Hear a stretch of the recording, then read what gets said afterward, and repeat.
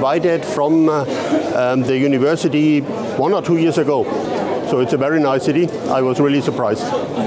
And what did bring you to Kazan that time? I was invited to give a talk here at the university on the research we are working on, and yeah, it was very nice. Do you have any cohesion project with our university? Not yet. We agreed at that time that we might collaborate in future, but so far it has not materialized. But I hope that we might establish some collaboration in the future. So you know a little bit about our university, your impressions? A lot of young, very talented and engaged people, so I was very positively impressed. What do you expect about this conference? To meet some interesting people, to get some insight in other fields that I'm working on, and yeah, just having a good time here. Thank you very much. You're most welcome.